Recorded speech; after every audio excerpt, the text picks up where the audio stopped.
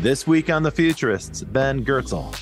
You could say that the primary use cases for AI on the planet today are selling, killing, spying, and crooked gambling, aka Wall Street, which is perhaps not what you really want the first generation of transhuman intelligence to have on its mind.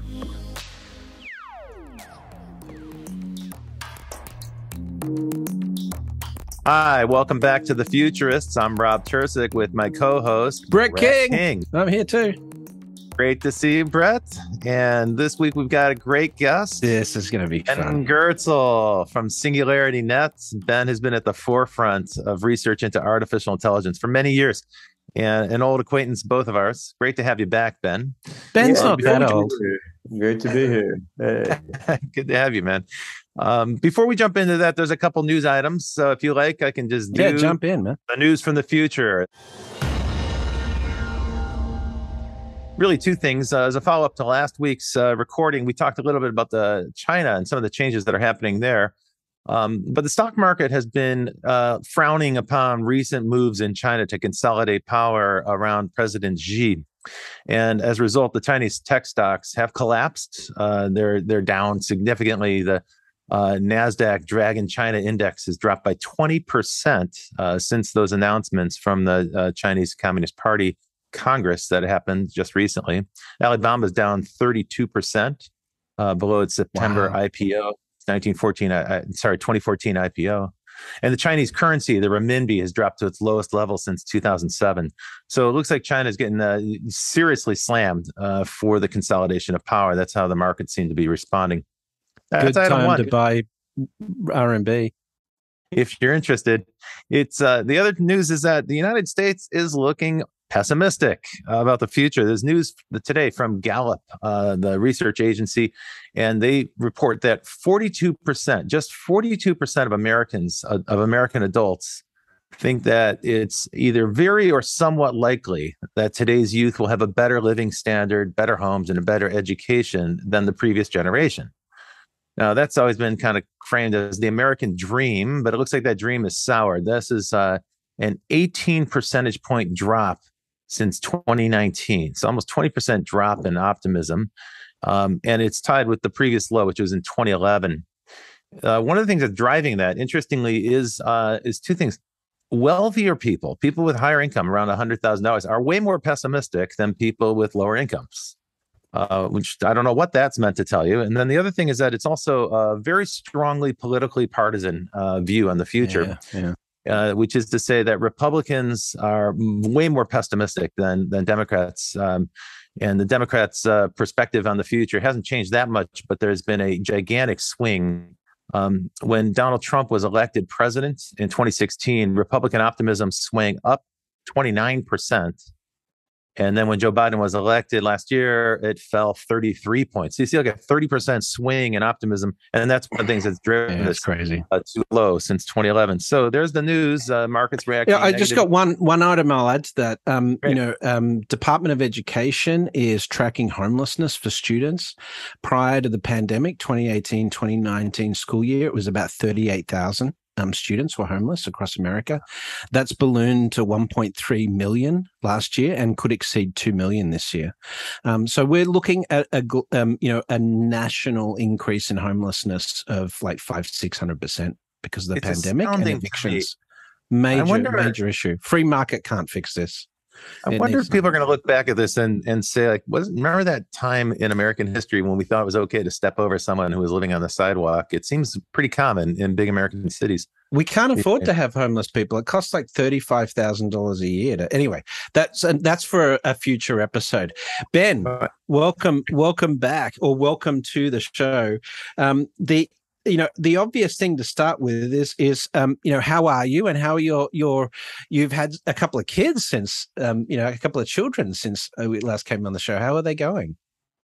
I'm all good. I've been having a great time these last few years, and I was living in Hong Kong for 10 years. Right, exactly. And I moved back to the US in early 2020 at the start of the pandemic, mostly not because of the political changes in Hong Kong, which were not having an impact on everyday life there for me so much, but because it looked like they were going to impose more draconian COVID restrictions, and I felt like dealing with. So yeah, I've been living on a small rural island in the Puget Sound off the coast of Seattle. So hanging out in the woods and on the beach with my family, getting a lot of AI development and blockchain research done, and it's been a productive time.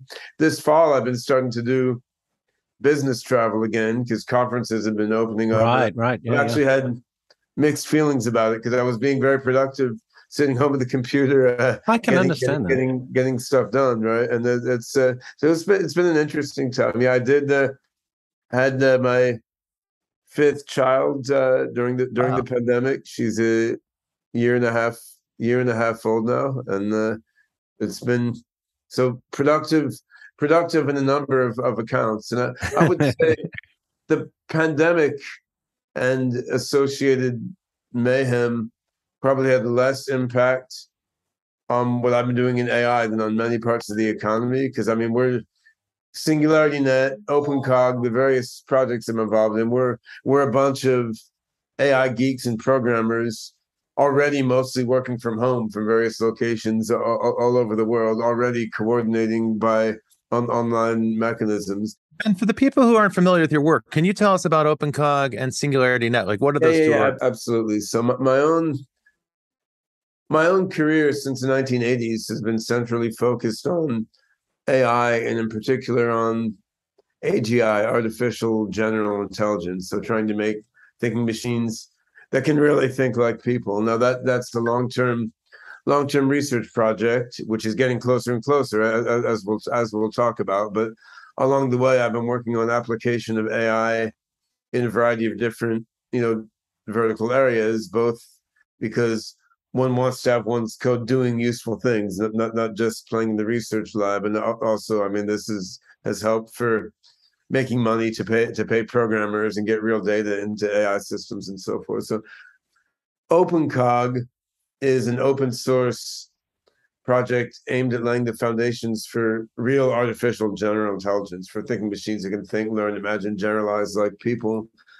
First version of OpenCog system was launched in 2008. We're now working on an almost from the ground rewrite called OpenCog Hyperon, which is aimed to let OpenCog really scale up in a way that takes advantage of modern computing infrastructure. Then SingularityNet, a project I founded in 2017, is a blockchain-based platform that allows AIs of any kind to run decentralized in a whole bunch of computers owned by a whole bunch of different people without any central owner or central controller. So you can run an OpenCog on that. You can run neural nets on that. You can run a lot of different things on there. So I've been sort of working at multiple levels in building an AI oriented tech stack, and then also working on applications of these AI tools in a variety of areas, including longevity medicine, crypto finance, robotics. We got the Sophia robot and her of course, sisters, her little sisters, Grace and Desdemona, and that piece has been more annoyingly influenced by the pandemic, just because you got hardware instead of just software. You got to get parts and pieces and so forth. Ben, very interesting about AI. So you are with SingularityNet, you're focused on using a blockchain to decentralize AI. That sounds really interesting and promising. Tell me why that's important. Is there another group that's centralizing? Is AI tend to be centralized, and is that important to differentiate from that? I mean, at the moment, AI is very heavily centralized in its practical deployment, and it's centralized within a small number of large companies and a few large governments, right? And that's had good and bad aspects. There's a certain efficiency, of course, that comes with that. I think there's also then a tendency for AI to be channeled according to the business models of these large companies and the interests of these governments. And I think that does have bad aspects as well as good. I mean, the good aspect is, Google, Tencent, Facebook, Microsoft, Baidu are pretty efficient organizations at moving technologies from research to deployment, right? So they're good at doing stuff, and they're making some amazing things happen.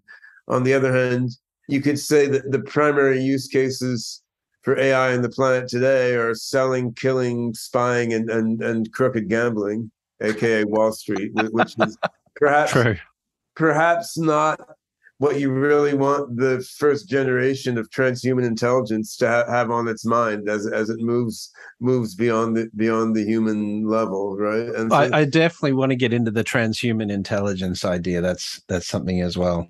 But so let me just sort of take us back to SingularityNet and then talk about the developments in the last few years, because last time we spoke was pre-pandemic, and at that time you were doing a lot of work at SingularityNet to try and build these various components of artificial intelligence or competencies, with a view that at some point we would be able to aggregate this up into AGI. Yeah. But the last few years, because of the advances in deep learning, these general purpose AIs that could lead us to AGI seem to be getting a lot of traction. So how has the overall thesis behind, AGI changed over the last few years?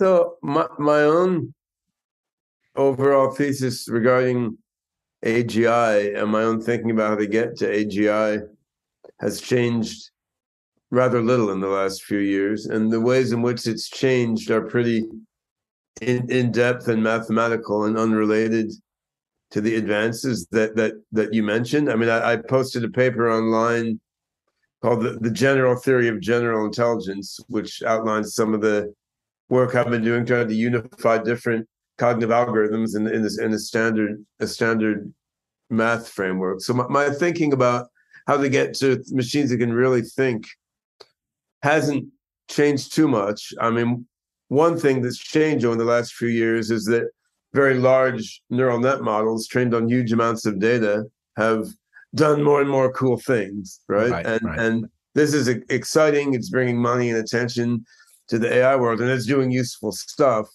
What's the relation of this work to the quest to build real thinking machines is a different question. And so my friend Gary Marcus, who would be a great guy for your podcast if you haven't had him yet. But so Gary Marcus, if you look at his online articles and videos, he's made a pretty coherent, well thought out case that these recent advances in deep learning using large neural models constitute extremely little progress toward real general intelligence, because pretty much they don't understand what the hell is going on. I mean, they're faking it.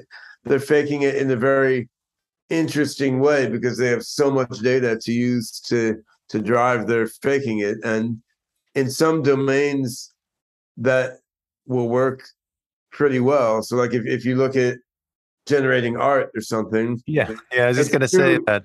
I mean, these programs they're never going to be Van Gogh. They're never going to be Andy Warhol. They're not going to come up with some new thing that hadn't ever been done before, because what they're doing is looking at surface level patterns and compositing them together in exactly ways. On the other hand, that's kind of what many commercial graphic artists or even some well-known fine artists are doing, right? Like you can get some mileage that way. So part of the discovery here is like how much of what humans do, which we consider impressive and lucrative and intelligent, how much of it can be just faked by gathering a bunch of stuff and glommering it together in this sort of artful way. So that's so you're interesting. saying that synthetic imagery and synthetic art is kind of a parlor trick. It's like a neural net parlor trick. Well, that's unfair to it, because parlor tricks don't solve real world problems, and they don't make huge amounts of money. So I think it's a new category of entity, right? So it's more than a parlor trick and less than less than an AGI, right? Because Okay. let's say in the But domain there's of, no path there towards general intelligence. In other words, I don't think so. Like, so in the domain of music, which I've been playing a bunch with generative models in music, because one of the things I've done the last few years is started playing the keyboard again. We started a rock band with a robot as a lead vocalist. So we've been playing with AI for generating singing and generating music. And I mean, it's genuinely cool as a musician, right? Like the AI will come up with new melodies or new vocal stylings that inspires me as a musician to play different things than I would otherwise, right? So I mean, it's all good. It's not just a cheap demo. On the other hand, like, no way does it come at music with the passion and inventiveness of a really outstanding original human musician or composer or improviser or something, right? So it's okay, but back to Brett's question, Brett was asking whether you see a point where these different strands of technology will be integrated or aggregated, and then somehow maybe AGI is emergent from that. I do think there's a path to AGI in which multiple components architected according to different architectures cooperate together, and you get some emergent intelligence out of it. But I think among those components needs to be something with some fundamental capability for abstraction, generalization, creativity, and imagination. And I think that we doing on that front? Current deep neural nets don't really have this. So you can't. Yeah. I don't think you can just take a bunch of narrow AIs serving some vertical application functions, network those together in SingularityNet or anything else, and general intelligence pops out. Like you right. So you need to take a neuron first approach. Is that what you suggest?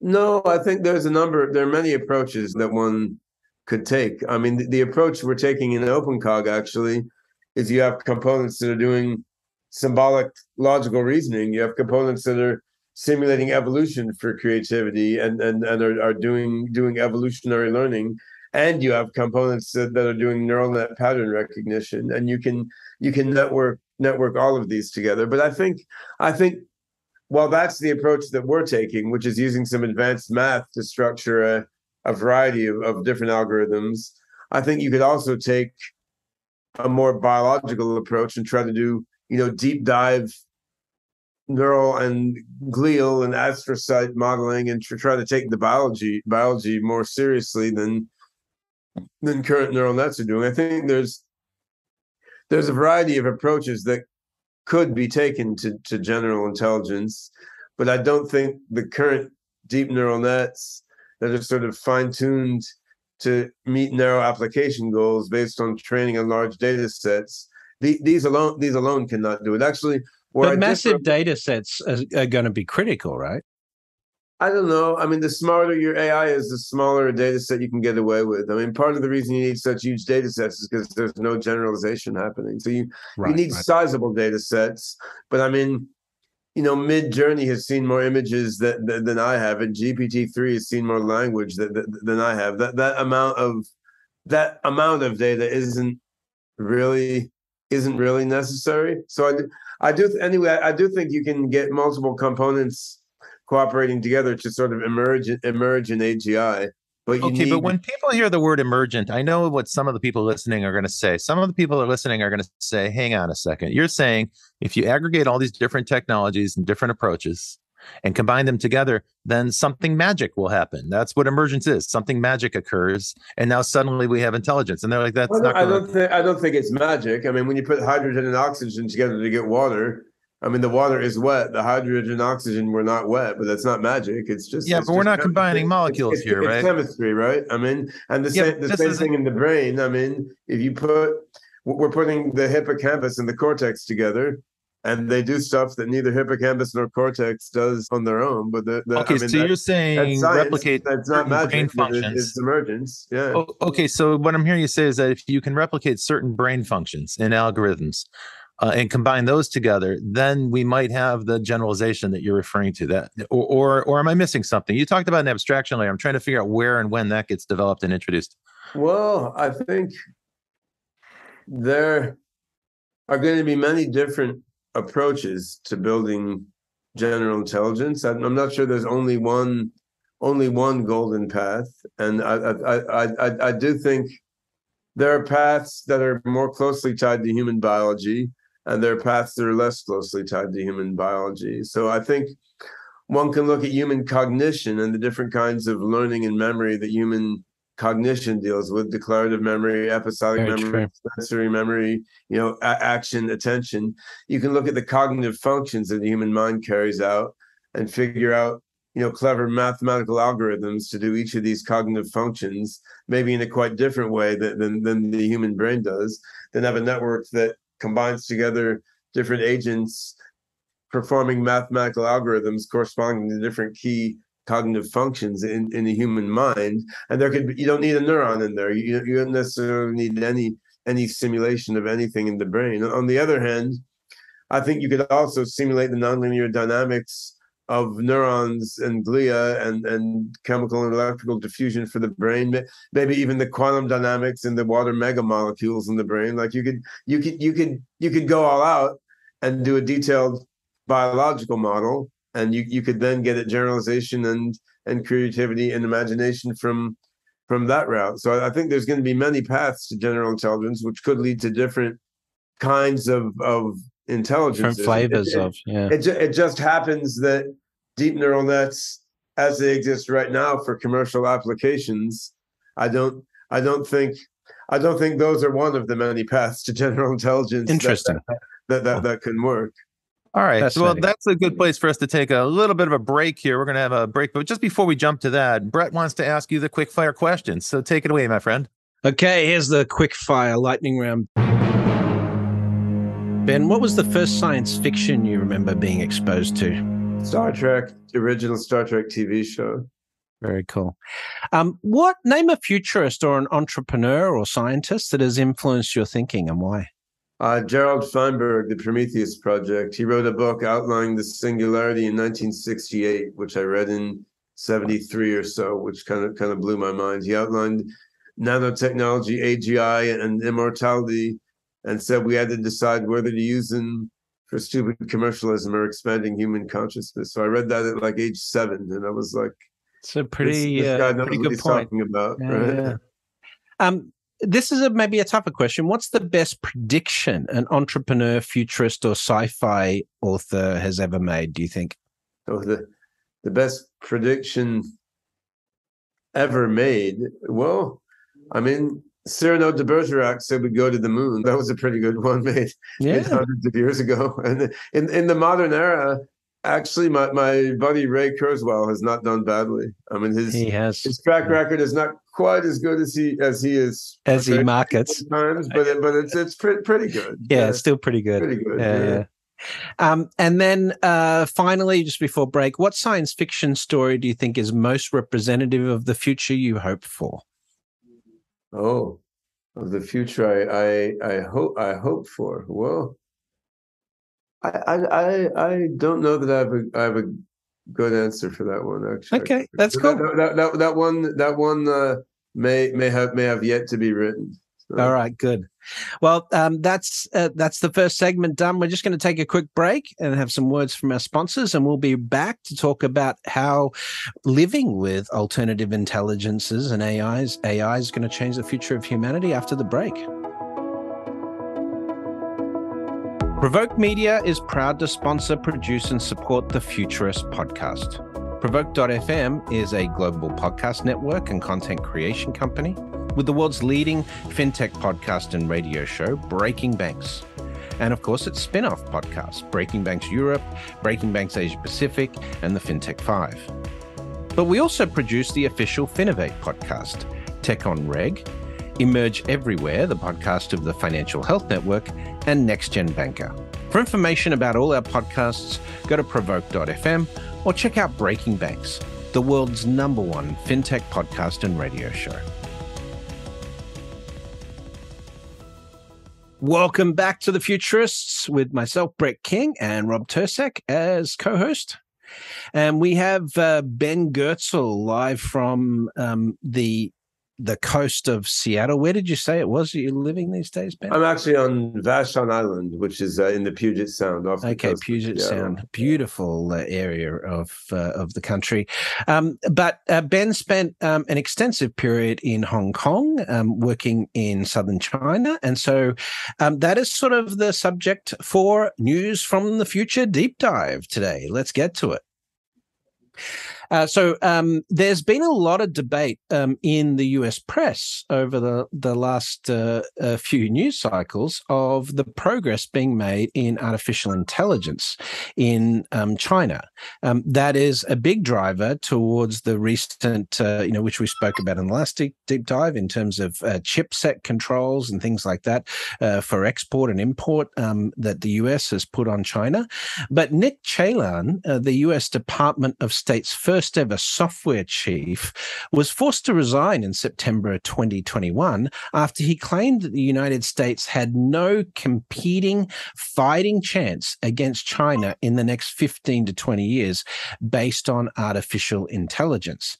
And in the National Defense Report from September of this year, so very recent, the Special Competitive Studies Project released a new study called Mid-Decade Challenges to National Competitiveness, identified that China is continuing to invest and has surpassed the US in three key areas: semiconductor development, artificial intelligence, and 5G. And this was from the CEO of the Defense Writers Group, saying that the US has just one budget cycle to get this right. Yili Bajkatari said, if we don't get our act together in these three core battlegrounds in terms of bio, in terms of next generation computing power, in terms of next generation inventions, it's not going to happen in the countries that are the forefront of democracies today. Everything will happen in China. Now, we tried to stop them on 5G, but the US, clearly is significantly behind on 5G. We're significantly behind on edge computing. And in terms of artificial intelligence development, the latest statistics show that China produces somewhere between, and it depends on the stats that you read, 3 PhD to 5 or 8 PhD graduates in the fields of artificial intelligence for every one that the US produces. So they're just able to throw a lot more bodies at this problem. Eric Schmidt has been one of the real voices of concern in terms of AI development. He says, the real issue is compression of time. These systems are going to have to make decisions faster than human decision-making timeframes, and that's where the boundary is going to be, and we're going to have a serious conversation about that in society. So these short-term concerns you can see playing out. The major voice in terms of the AI threat to the United States market has not been from the market itself, but from US Defense Department, which sees this as a big strategic threat. So how is the US going to compete? Well, my call on this is stopping China from developing these technologies. We tried that with 5G and we failed. Huawei is dominant in terms of 5G standards and technologies right now globally.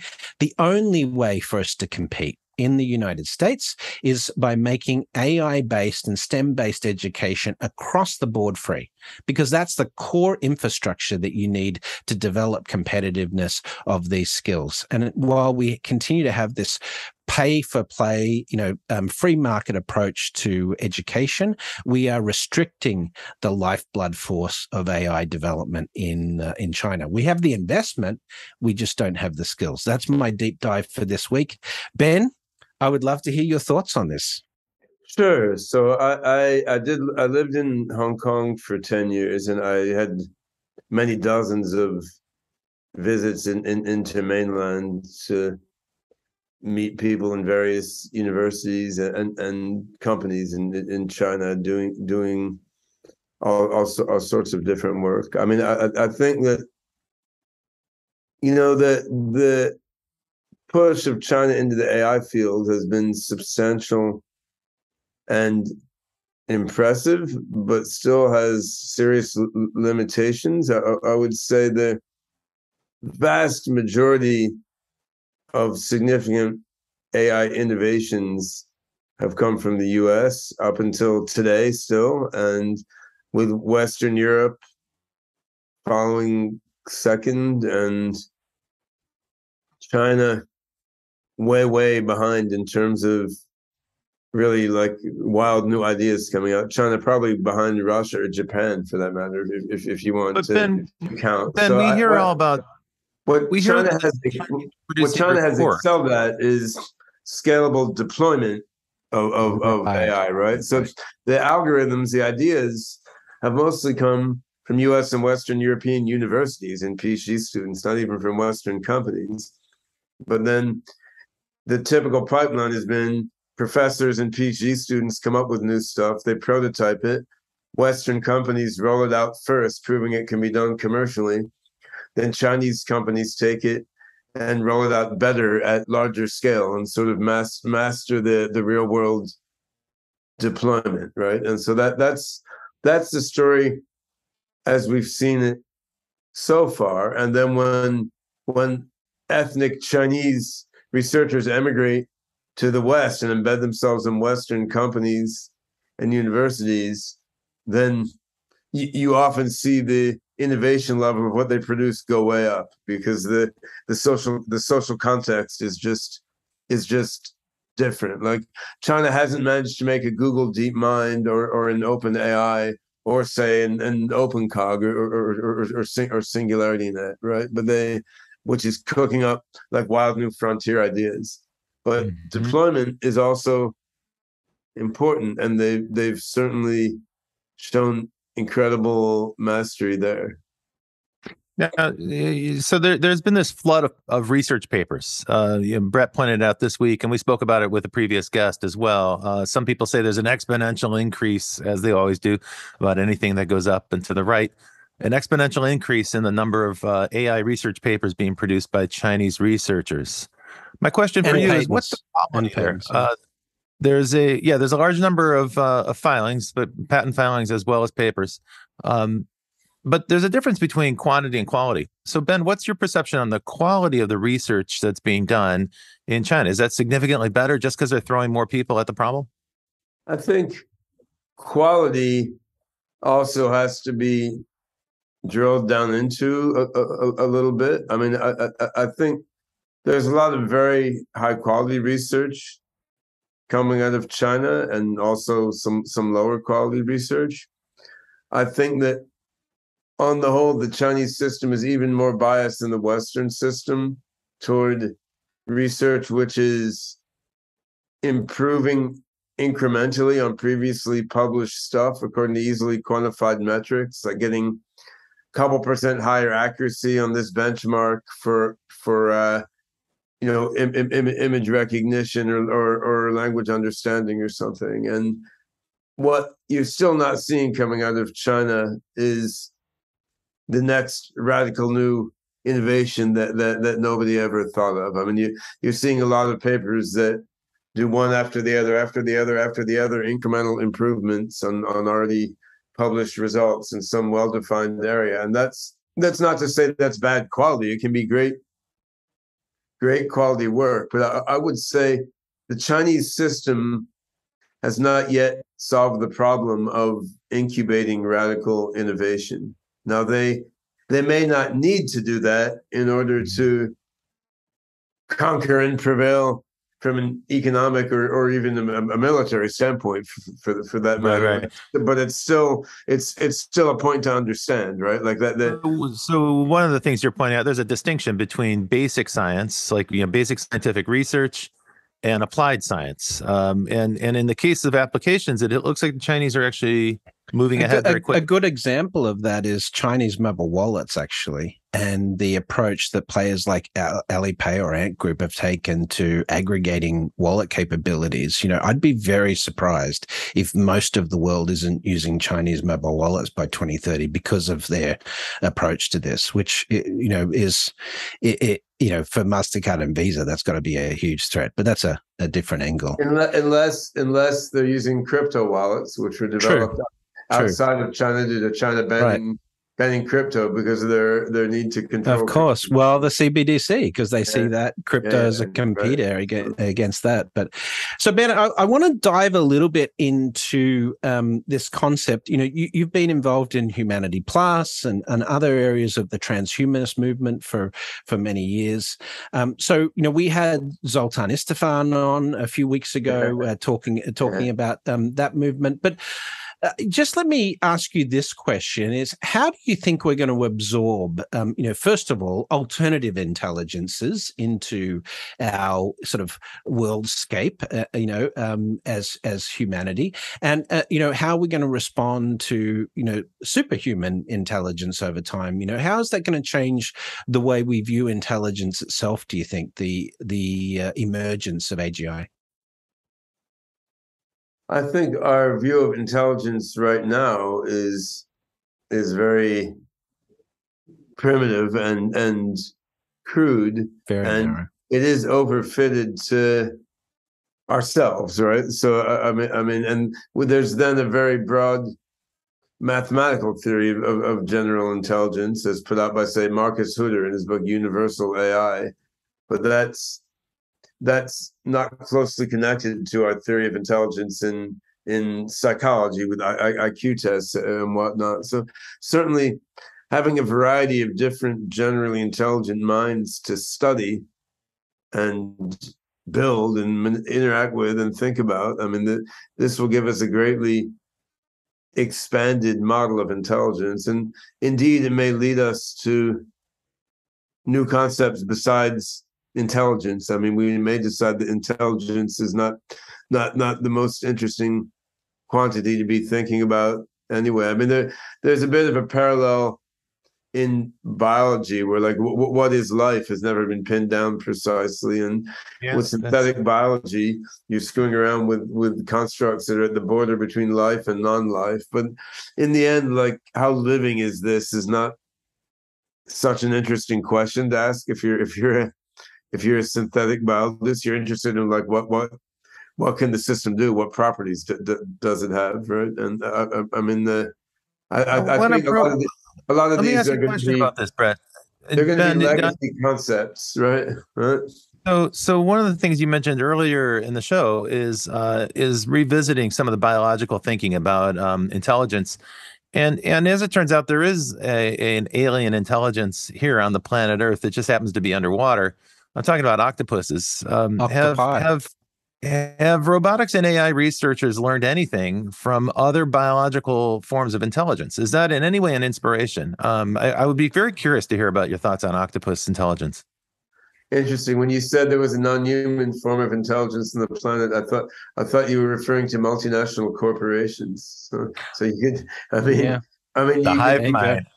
Yeah, you could. I think that non-human intelligences have certainly served as conceptual inspiration to AI researchers, just in terms of showing you that there are other ways to do things. So we don't need to be slavishly tied to the precise human architecture, right? Like, you can look at dolphin language. It seems that somehow dolphins can transmit to each other details about the 3D architecture of the bottom of the ocean and flows of water. So maybe they're, like, sending map information in continuous variable transmissions or something. And that makes you think, well, when two AIs communicate with each other, it doesn't have to be by discrete symbols arranged in a sequence like humans send messages. Yeah, I'm with you.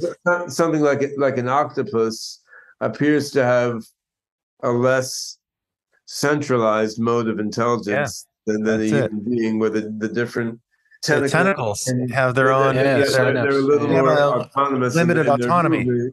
The way they coordinate has a bit more of a flavor of complex self-organization, nonlinear dynamical emergence, and blah blah blah, which can be how people on a soccer team coordinate, actually more so than how the parts of your your body tend to coordinate. So and another example of non-human intelligence is the I'm trying to think of the name of it. It's the mushroom or fungi that extend through a forest and the spread mycelial network. I mean, bacteria. I mean, I remember in the 80s reading papers, or maybe early 90s papers on the intelligence of bacterial colonies, as well as they can do some reinforcement learning to figure out communicate what by secretion. Yeah.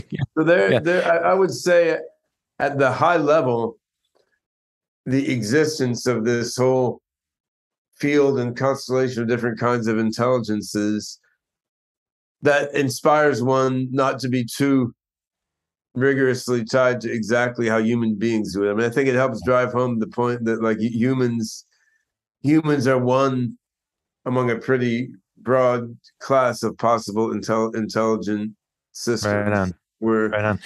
And each of these different kinds of intelligence systems has different properties, so they're not. It's more different than apples and oranges, right? And they evolve for different contexts, different ecosystems. Yeah. Okay, let me ask you another question. Different sorts of things, and finding a common measure of intelligence to compare these different systems is not necessarily interesting. But going back to science fiction, if you read the Stanislaw Lem novel Solaris from, I guess, the 60s, that's about an intelligent alien ocean that clearly has a superhuman level of complexity and intelligence in some sense, but it's just so weird and alien, people can't pin it down. And there's certainly a possibility that AGI that emerges on Earth will have that characteristic, like some kind oceanic quality. Some kind of intelligence will come about by a combination of engineering and emergence and its own unsupervised learning. Okay, let me ask you a related question. It will be a super smart mind fabric, but we won't be able to understand it as humans unless we jack our brains into it. That's the problem. Right? Let's talk about the hardware limitations and capabilities that exist. One of the reasons that we've seen such rapid increase in the application of machine learning in the last 10 years has been because the cost of compute has dropped. GPUs have gotten to be way more powerful, and they continue to get more powerful. So, the usual story is like, well, we've got better algorithms, we've got much bigger data sets, and now we've got much more affordable compute power with GPUs. Tell me about that as you project forward into the future. Like, how important is the hardware factor? I mean, the next step there. So my friend Rachel St. Clair, who you should also interview, she's called Simuli.ai, and we're actually working together to make an AGI board that we hope can do for AGI architectures what GPUs have done for deep neural nets. So we got interesting. We got a bunch of. I designed a specialized chip for OpenCog pattern matching. She designed a chip for what's called hypervector math, which underlies some kinds of neural net implementation. So we're making a board. You put a GPU, a CPU, OpenCog pattern matching chip, a hypervector chip with fast processor interconnect. So it seems like the way we're going is specialized chips corresponding to particular classes of AI algorithms, wire them tightly together on a single board, then just make huge rhapsodies in the server farm, and then ultimately you scale them down and pack them into embedded devices. And then so that we're working on now. Those should roll out in a few years. But then the next step after that obviously is quantum hardware, and there's tremendous progress. I'm really interested there. I mean, it seems like it's not going to happen as fast as more advanced specialized AI silicon chips, classical ones. But I mean, 10 years from now, I really think we're going to have quite powerful forms of quantum AR hardware. Again, perhaps general purpose quantum Turing machines isn't going to be the main thing, but specialized quantum AI circuits carrying out particular functions, right? So, I mean, I think hardware will keep exploding exponentially along with the software and enabling a greater and greater variety of AI algorithms to scale up. And how does the blockchain fit into your vision of AGI? Well, blockchain allows you to roll out massive scale deployed AI systems without a central owner or controller.